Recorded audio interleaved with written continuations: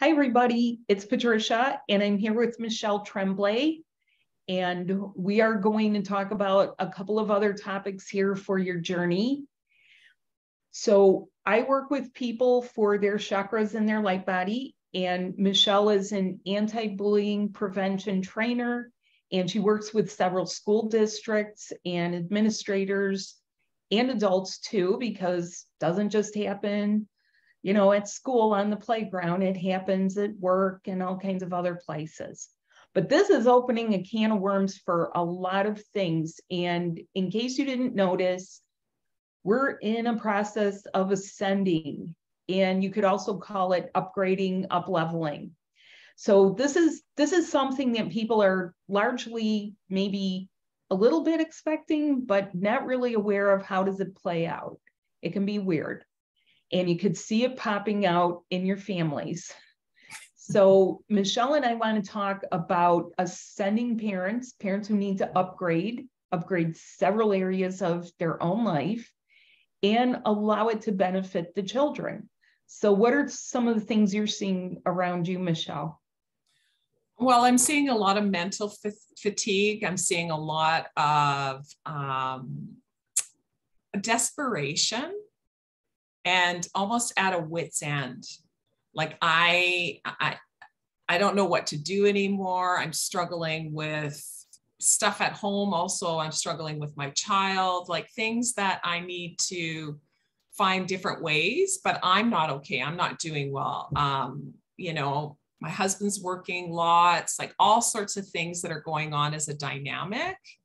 And I just don't feel like I'm going like this around and around. Yeah. That is how it feels. And there is a thing that happens when this begins to happen. You feel dissatisfaction with your life. You can't fill your tank. You can't find something that would fill you. Sometimes you piece it together. Now, there's a reason for it, and it is a part of this upgrade that we're talking about. As you may have noticed, sometimes the best way people can describe it is, I'm going through something. And that's all they'll be able to say about it. But what this means are restless nights. They can sense that they're being pushed. People are being squeezed hard. And it is, you know, bringing out toxic mental beliefs. Like some of those mental beliefs are, I can't change it. Yes, you can. Because if you're not to change, then it'll keep staying the same and it'll stagnate and it'll keep you stuck. And worse, it makes you sick. Why stay in a victim mentality about it, right? Do you see people like that? Yeah, and I see people that are actually emotionally, they're just losing Empty. it. Yeah, they're, when I may have a parent that will come and pick up a child, they'll spend time talking to me, and then all of a sudden the emotion starts to come. And there's so much there to unpack. It can't just be in an interaction like short. But I know that they're struggling, and they're like, I don't even know where to start, because it was the fact that, you know, something happened years ago with my husband, and now we're divorced. But then there's my kids not getting along with other kids at the school, and like this. Yeah, it's a whole big snowball that they expect you to melt in like 5 minutes. Yeah. So but as you this say, stuff that doesn't happen. You know, we can't doink people with a magic wand. People need to participate if they want it to get better. Now, we have the way for it to get better, but there's even more that you need to know. When kids are going into puberty, they want to upgrade too. It's part of their little spirit and soul's journey to upgrade and up-level themselves. They don't want to repeat the things that mom and dad had. They don't want to repeat the things that grandma and grandpa had, not the biological things, not the patterns of relationship, not the cheating, lying, not the sickness, the illnesses. Why should they? They're fresh and new, and you can be too. And this is one of the things that I pride myself on, is giving people an outline of what they should do during their day and how to do it so that you're able to enjoy again. And I mean, I'm saying this like you're able to enjoy, like it should get stitched on a pillow. This is what I mean.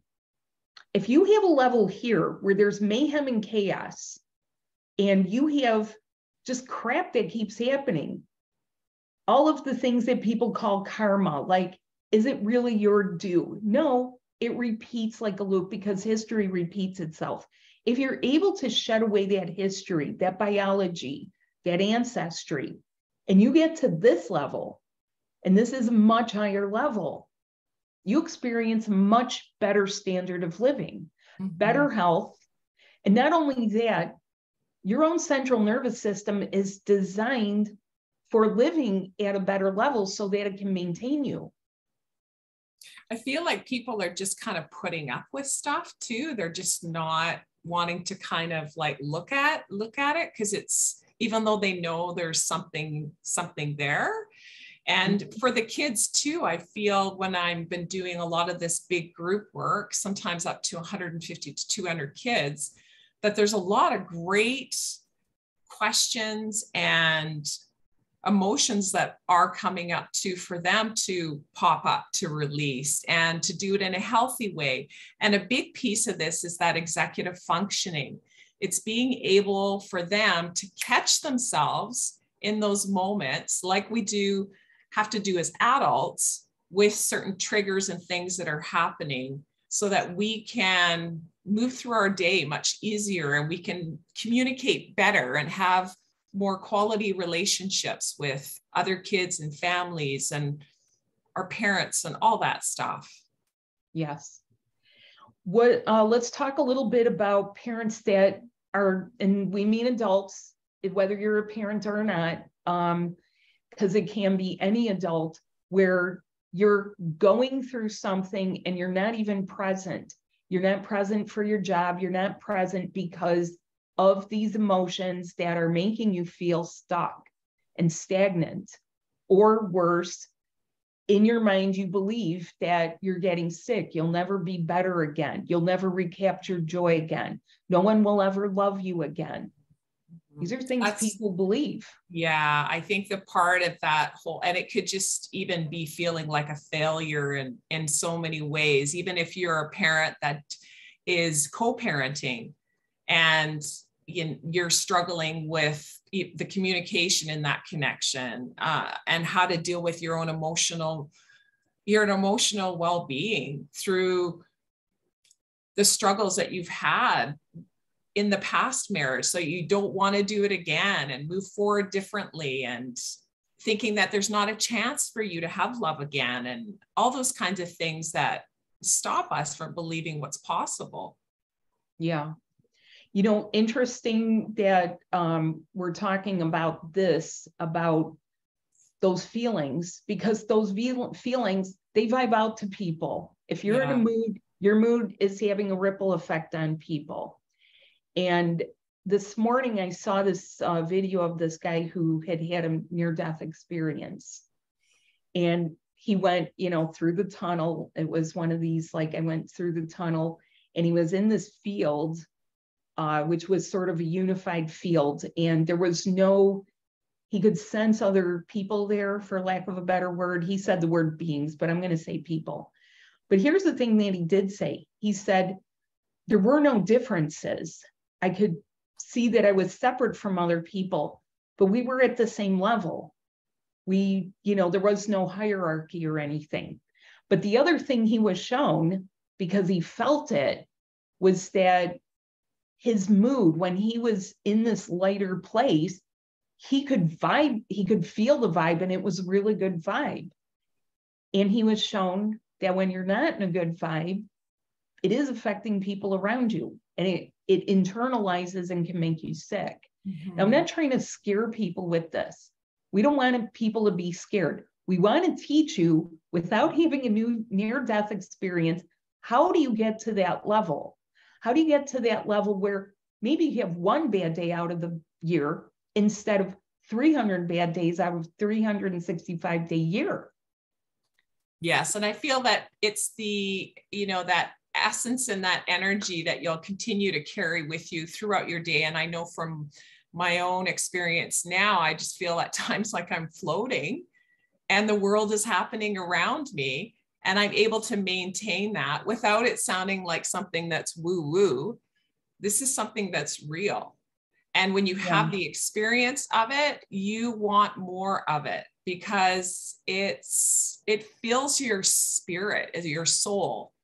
And you just know it. You know that feeling you get inside, you just know it in your heart. Yeah. So you have, that's a very good point.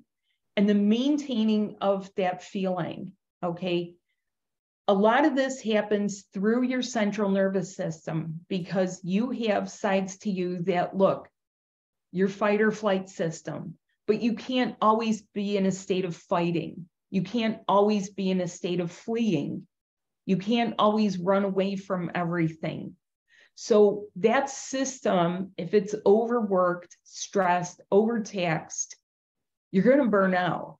Mm-hmm. How do you reset it so that it acts and behaves properly for you and functions you better, helps you to function where it turns on like an alarm if you need to. And most of the time, if you don't need it, you're not in a constant state of stress, mental stress, anxiety, disbelief, dreariness, desolation. Yes. Yeah. How do you get that part of your nervous system? Well, we know how to do this because this is what we're working with adults and children on, is getting that internal reset, getting your chakras to work properly, getting your heart chakra in the right place at a high vibe so that you yourself are feeling like it's manageable. It's being managed and you have the help of the universe to help you do this. Mm-hmm. So even that joyful feeling that you're feeling, it goes beyond that, where the universe seems to rise up to meet you where you're at that upgraded level, not you coming down to slum with everybody else that's going through their junk, through whatever they call it, their spiritual junk, their mental junk, their mind trash. Yeah, there's something to be said about feeling peace, but I know that I'd only at times reach it if I was sitting in a meditation, which I could easily do with my breath. But to have that with you, it's like those oxygen masks that come down in the airplane. That's what it feels like. I'm just like, woohoo, let's go on a trip. You feel elevated to that level of it's an existential experience. Yeah, definitely. Now, what if you had a bad example of parenting? You know, what if in the background, there's just not a good example? I teach you the things to do so that you feel like a super parent, so that not only are you bringing things in for, you know, what you need to sustain you, help you make the right decisions, help you make the most the highest heart-based decision that you can, where you're truly letting your heart steer you. Beyond that, something that I like to call be like royalty, in the sense that you want the best for your child and it comes from a natural, elegant place within you. Not a place that says, are you trying to be better than me? Or maybe like your ancestors, everyone's jockeying for position, or maybe you're the second son and you get relegated to the role of join the military or something. Mm-hmm. It doesn't have to be like that. And yet those are patterns that are carried from generation to generation that we want to snap those off of you and upgrade you. Yeah, and I know, Patricia, with what you have also shared, you have a son and he's gone to an incredible school.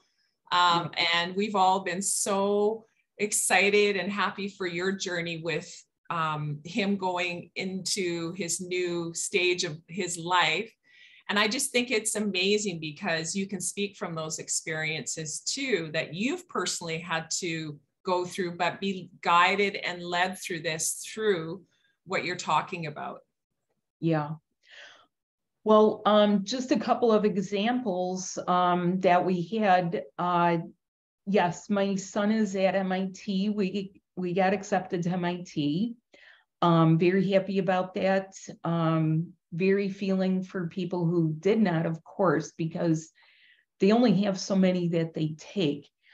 The thing about these schools, any of the Ivy Leagues or any of the top schools, the kids are straight A. There's things that the schools look for though. And I say this to mention as a tip for people. And I think it's very pertinent when we're upgrading. Be who you are, be authentic. Without that sounding hokey, what that means is what makes you you. Okay, your slogan, Michelle. Yes. Nobody is you but you, and that is your power. But how are you going to bring that out? Let me tell you, I did a lot of upgrading work with myself so we could get to that point with him. There was sacrifice involved, not going to lie.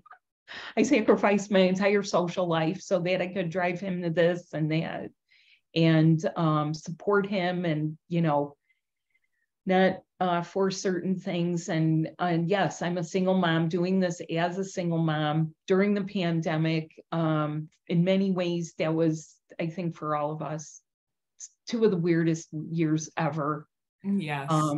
Most of the people who went through the previous one, they don't remember this, but many terror-filled nights, many times when there was so much stress and tension to get things done and follow through on commitments that we were both in tears. And the way that it needs to be handled is, rather than breaking down, you put yourself to rest, you get yourself still, you get yourself as peaceful as possible. Mm-hmm. You do not let it erode into conflict. You cannot create more tension with each other because that itself will mess you up. It'll mess up the plans. Mm-hmm. It'll be messing up the plans that you want for yourself, for people, for your children, for your future. And you can't allow it. It's what are you indulging yourself on? And what are you saying no to so that you can say yes to the real things you want, that you're trying to actively manifest? We manifested it.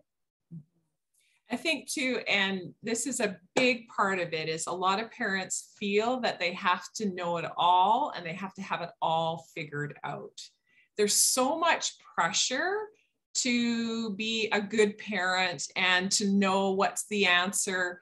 And I believe that we have each other to help us in situations where, as we know, that we're just hitting a wall. And that's why we want to do this. That's why we're doing this work. That's why I coach, because it's an important part of people knowing that they have someone that has their back that also can do this in a different kind of way.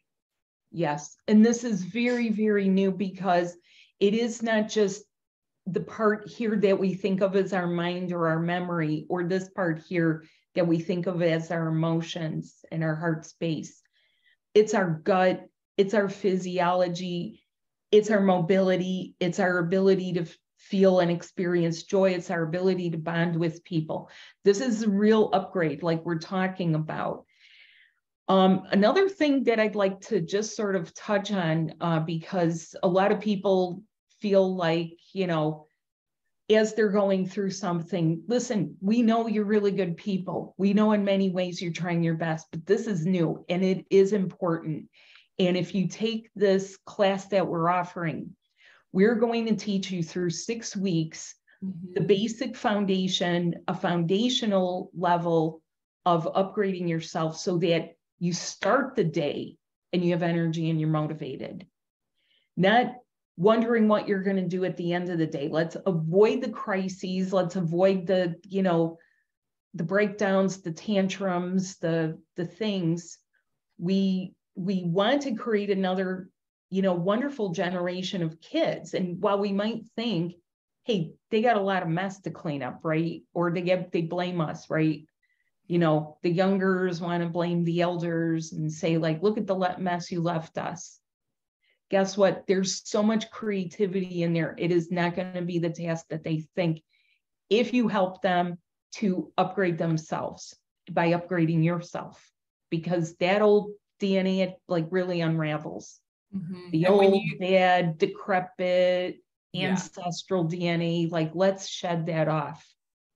Yeah, when you do this work for yourself, it's going to be a ripple effect with your child and your children and your spouse and your, you know, you know, other family members to anybody that comes in that immediate circle in your life, they're going to notice you're different. There's something different. Yes. People can feel the vibe. And there were many days when I thought to myself, you know, I wished I had a partner with me because he was having a tough time. I was having a tough day. And there was nobody. There was nobody except me, myself, and I. Those are my pronouns. Me, myself, and I. And my chakras, which I had opened so that it could flow through me, because that is going to be what, you know, literally picks you up and starts to upgrade you. The answers came. Sometimes the answers were so simple, like, he's hungry. Wasn't acting like he was hungry, wasn't even asking for food, and yet there it was. An answer came.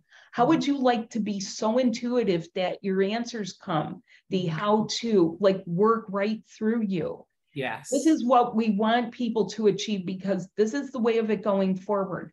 This is not crystal ball stuff. This is like instantaneous, you know, I mean, as quick as like a lover's intuition, where you know stuff about people you love because you love them. Exactly. And you're frustrated with yourself, and you're not able to find new ways. So you just continue to just run around in circles. Yeah. Yeah. People waste a lot of time and effort and money by actually not working on the parts of them that are geared up for this or needing to gear up for it now, because it's in you. You know, the thing that they say it's in you, we help to bring it out of you so that it doesn't stay packed up inside in a little tidy little package. It blossoms you open. Yeah, we're really excited to support you and encourage you to come to what we're able to facilitate. And it's a safe place. It's going to be fun, and it's going to give you real tools, genuine tools to work through your body. There'll be great discussions that we'll have together. And there's a commonality when we can share and someone else says, oh my gosh, my kid just went through that too. Makes us feel like we're not alone. Yeah, very true. And if you're not comfortable sharing, you can listen, but just what Michelle says, just by hearing other people, there's a camaraderie there. There's a synergism. The synergism means we're getting on the same wavelength because we want to improve. And that's where we want to take you. This isn't just the self-improvement class, though. Please be aware. This is like, we're talking like serious upgrade here. We're not just talking like you tending to yourself, taking a little cooking class. That is not what this is. This is like big time up leveling. We're running a special, and we're going to carry this into January. We hope you can make the time commitment and invest in yourself, because you truly are investing in your own upgrading. Yeah. And it's time to start out the new year in a new way for yourself and for, everyone that's connected to you. Yeah. So we hope to see you there. The links are below. If you have a question for myself or Michelle, please reach out. Our email addresses are there. Michelle's website is there, Empower Lives. And so is mine. You'll see it in the description.